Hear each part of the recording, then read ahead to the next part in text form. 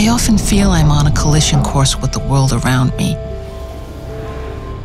I think, if only I weren't me, but someone else. It's as if I have my personality against me. I'd like to change it.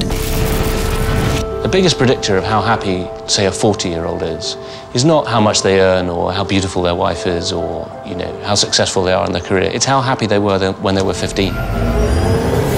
My father was an alcoholic, and my mother was depressed. I grew up with stories about great-grandfathers and distant uncles who killed themselves, and I've struggled with the darkness myself. But how much of this is genetic? How much of who I am today was already there from the beginning? The genetics is so strong that it actually accounts for the familial resemblance. So things run in families for reasons of nature and nurture, but they say, but wait a minute, it looks like nature's accounting for the familial resemblance.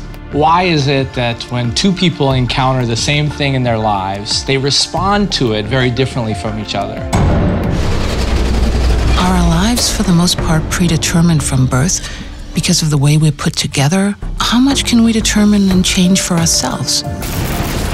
You've got a diamond in the rough here. This kid, you can really make an imprint on. You can really develop him because he or she has great upside opportunity as well as downside risk. And that really is, or can be, a blessing, not, if you would, a curse.